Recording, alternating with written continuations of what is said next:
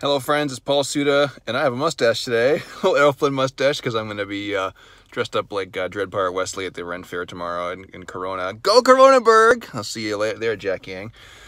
Something that occurred to me today, I've been thinking about this for a few days. Something, not that I'm thinking about, but that I noticed.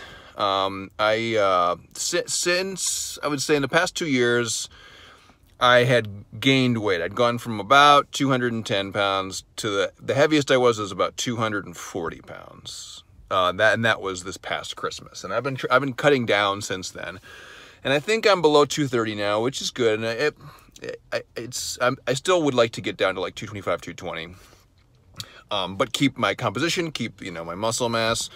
Here's a funny thing that weirdly intersects with other things that I talk about here, because I usually talk about creative stuff when I'm doing my videos, not so much about fitness stuff, because who am I? There's a lot of folks to talk about fitness stuff who are more qualified. But here's the fun thing, here's the interesting thing. Over the past 2 weeks, I have noticed that not only have I been resolved to not eat crappy stuff, and I'd say salty stuff and beer are my real downfalls. Sweets, I can kind of take or leave, but like Fritos, like crunchy, salty, and beer, oh my goodness, love beer. And actually, because Annalise is gluten-free, I've kind of been by default gluten-free as well, because I make the food, I cook in our home. So I've been mostly gluten-free, and definitely totally dairy-free, with a few exceptions. But of course, when I have gluten, then I tend to retain water. That's like, I think the inflammation from whatever it is that I'm a little sensitive to. If I have like a big glass of milk or a bunch of cream or too much cheese, so dairy-wise, and also gluten for sure. And there's probably other things. I'm sure corn and eggs are in there too. But over the past 2 weeks, I've noticed I have been way less tempted to eat crappy stuff, even when I have a long, tiring day, even when I normally would be the most tempted, like the time of day or kind of my state of mind or state of being, whatever it is. And I really haven't been binging. I haven't been cheating on my diet. I've been really sort of focused and disciplined. And I'm not that much more busy with regular work, with my survival jobs. But the thing that I've been doing, and it started in May, was I've been writing. I've been working on something that I can plug away at, and the difference here, and the reason I had to really just work around the cracks of my life was, in May I wrote 2 specs, so I wrote 110 pages in 3 weeks. And I was working the first and third week, and I was traveling that second week. So I didn't, it's not like I had entire days to sit there and binge write, although there were a few days where I managed to crank out a bunch of pages.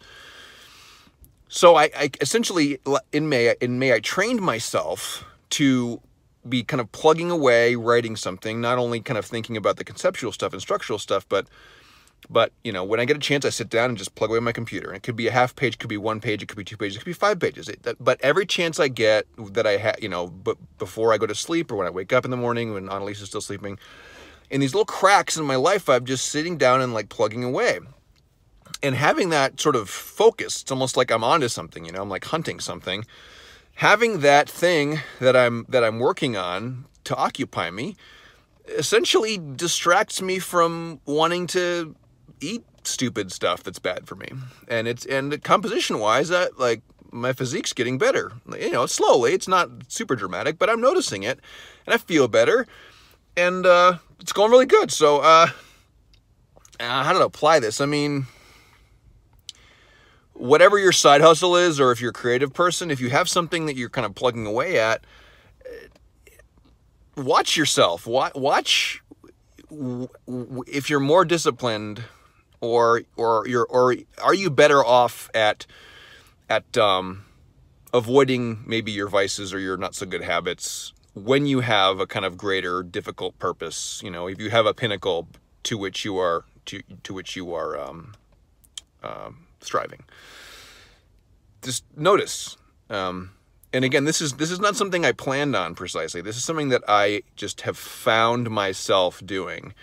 And, you know, and there's like, today I had a moment where I was like, man, it'd be good to get some crunchy stuff. And I'm like, nah, not that big a deal. Like that like desire, the desire to do the stupid thing, is way less strong when I have something important to do in my downtime.